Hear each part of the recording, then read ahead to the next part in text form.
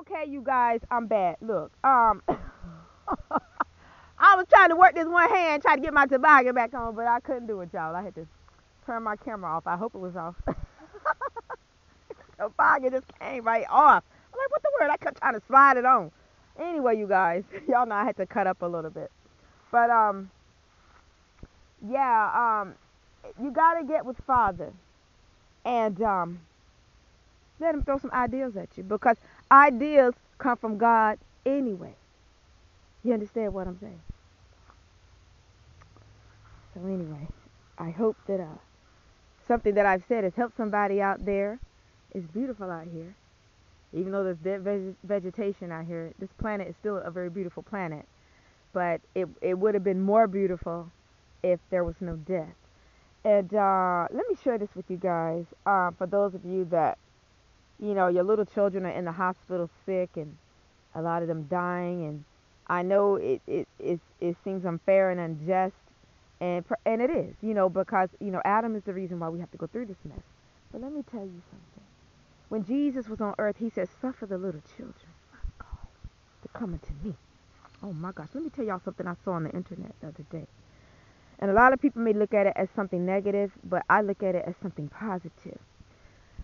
Somebody had posted a TikTok, I think it's called a TikTok or something like that, on YouTube. And there was a lady who was a believer, and she was in the process of transitioning, dying.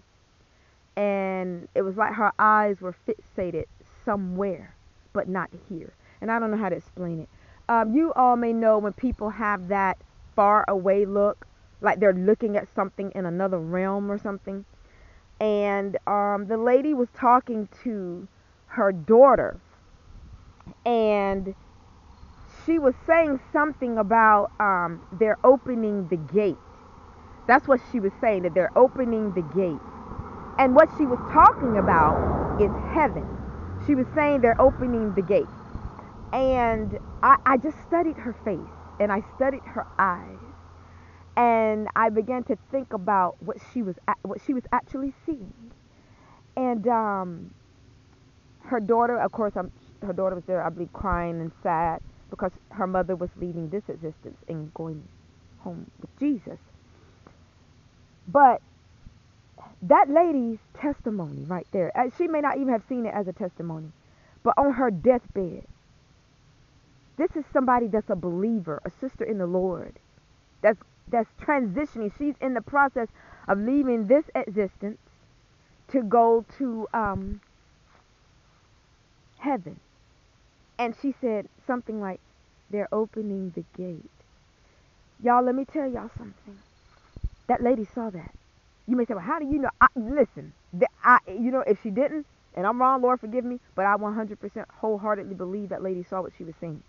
Because as you transition from this existence here to the kingdom of God, the things in the 3D, I believe, begin to fade, and you begin to see the things in the spiritual realm made manifest. Oh my gosh. I did a conference before about people that have died in the Lord.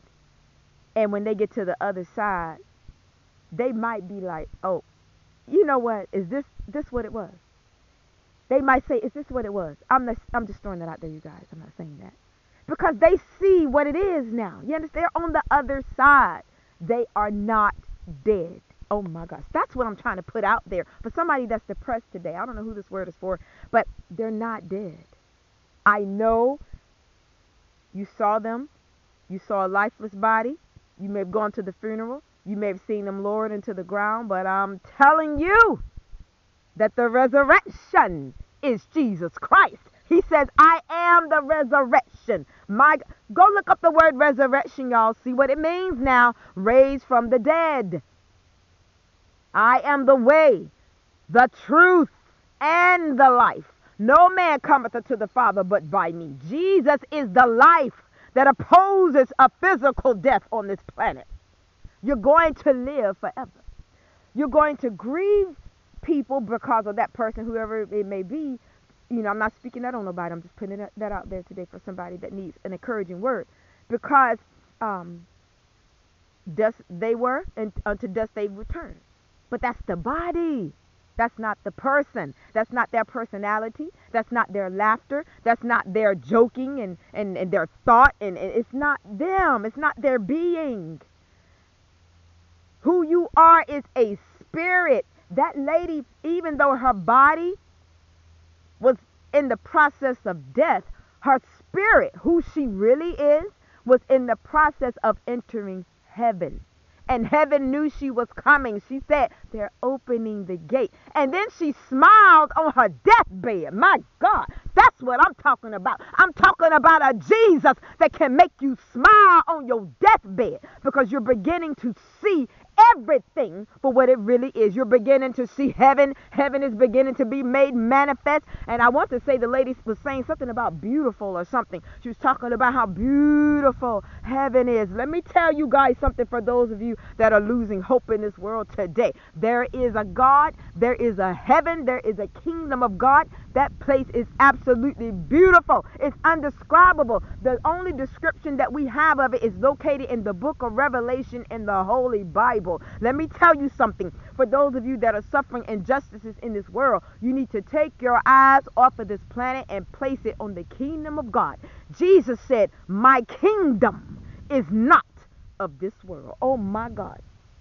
Jesus came down here and he did what he had to do, and then he went back and sat on the right hand of God, and he is resting and ruling and abiding in and over our lives. And he is in control, full control of everything as it pertains to our lives. The only thing he's saying to us today, I feel, not the only thing, but one thing I feel he's trying to emphasize to us today is that if you had faith in me as the size of a grain of a mustard seed, oh my gosh. So that means it only takes a little bit of faith for God to do a whole lot of work in your life. Oh my gosh. Whatever it is that you want, whatever it is that you need, ask God in faith and he will give it to you. Oh my gosh. I'm a living witness.